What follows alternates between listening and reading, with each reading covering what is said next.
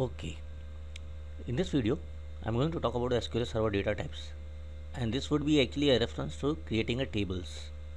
Okay, now the data types are divided into 5 types. I have divided the data types. One is a char. All the data types are derived from the char type, that would be represented in the characters, and then there are numeric.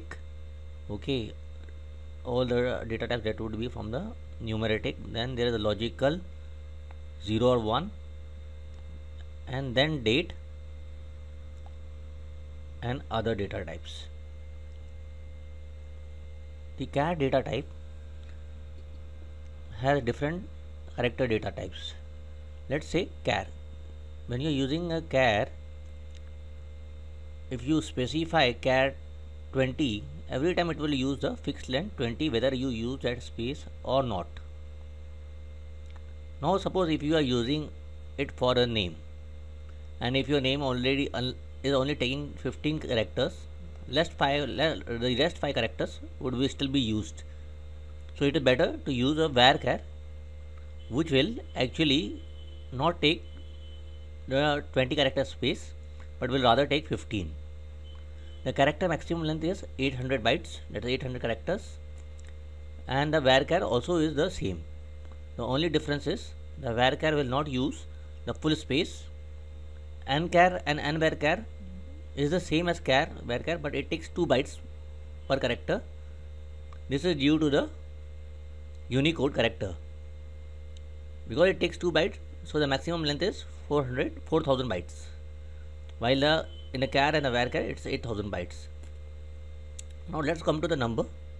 Then there is a big int, which usually you will be using it in a very rare case, unless you are computing a very large sum. Then there is a decimal, then there is numeric and decimal means the same. Float is used for precision, and then there is a int money, if you are dealing with the money like salaries, etc. Then there is a real, small int, small money. All these types actually I have been derived from the numeric type. Now let's go to logical. Logical is bit 0 or 1, represented as true or false. False for 0, true for 1. Then go to the date. There are many drives data type from date. First is the date. This ranges has been specified, as you can read it yourself. Then there is a date time offset, small date time, timestamp. Tiny is int doesn't actually represent the date, sorry, it goes to the number. It should be in the number. Tiny is usually used for the age, because nobody age is going to be more than 255. And then there is a other, and there is a table, is not used for creating a table into a table.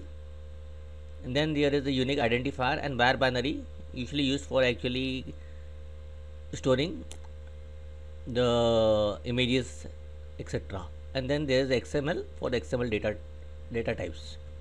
Okay, now that I have explained you all the SQL Server data types, this will be what we are going to use it in the while creating a table. Creating the table would be the next part.